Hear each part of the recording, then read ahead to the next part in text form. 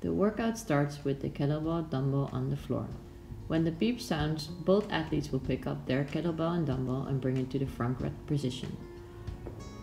The two athletes perform as many synchronized reverse lunges as they can. You can switch with your buddy when needed. The synchronized moment is when you are standing tall. When you finish the synchronized reverse lunges, you continue with the 100 synchronized kettlebell dumbbell Russian swings. Again, you may switch with your buddies when needed. The synchronized moment is when you have the kettlebell or dumbbell on the height of your eyes. Then you'll start all four together with the 20 synchronized burpee broad jumps over the 1 meter mark. Once you've finished all 20s, you write down the tie break time. Then, two athletes pick up their kettlebell or dumbbell and start with the 100 synchronized hang snatch. The synchronized moment is when you have the kettlebell or dumbbell in a full lockout overhead. You may switch with your buddy when needed. Then you will continue with the 100 synchronized toes to kettlebell or dumbbell. The synchronized moment is when both feet touch the kettlebell or dumbbell at the same time.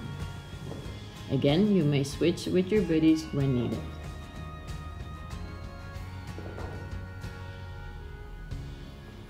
Then you will perform all four together the last set of the 20 synchronized burpee broad jumps over the 1 meter mark. Once you've finished all 20, you write down the final time. It starts with two athletes picking up their kettlebell or dumbbell and bring them to their shoulder in a front rack position. You may support the kettlebell or dumbbell with your free hand, but you cannot hold it with two hands in front of you.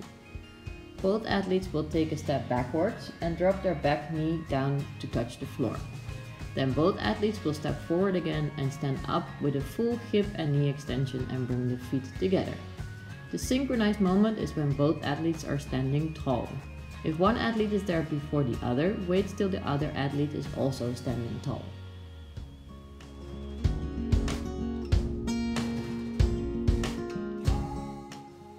It starts with two athletes picking up their kettlebell or dumbbell and swing it back through their legs.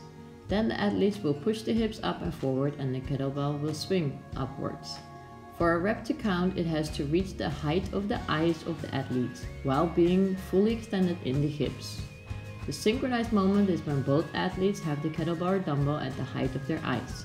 If this repetition is done incorrectly, then you will have to redo that repetition. It starts with four athletes standing tall, then all athletes will go down to the floor where hips and chest are touching the floor. You may do this jumping or stepping back and forward. When all athletes are back up again, you will finish the movement with a jump over the 1 meter line.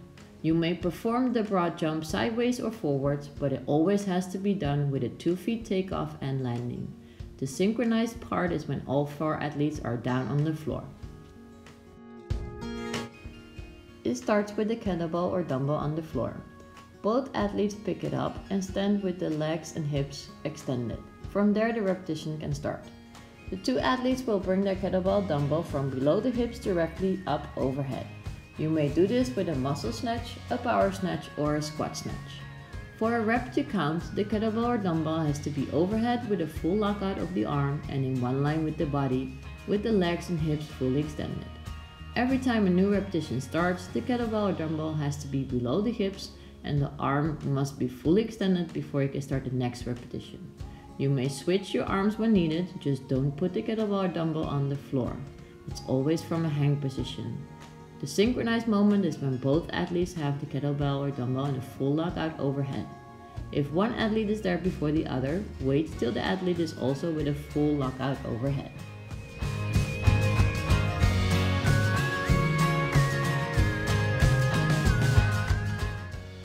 It starts with two athletes lying on the floor on their back. The hands are holding on to the kettlebell or dumbbell. The athletes will start with their legs fully extended on the floor, and then they will bring their feet up to the kettlebell or dumbbell. For a rep to count, both feet must touch the kettlebell or dumbbell at the same time. You can choose your own grip as long as the kettlebell or dumbbell is touching the floor at all times.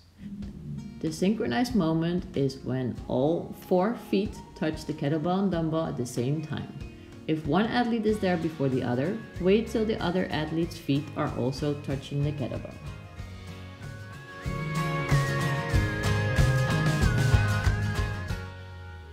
And then you finish with your last set of 20 repetitions for the synchronized burpee broad jumps. Good luck!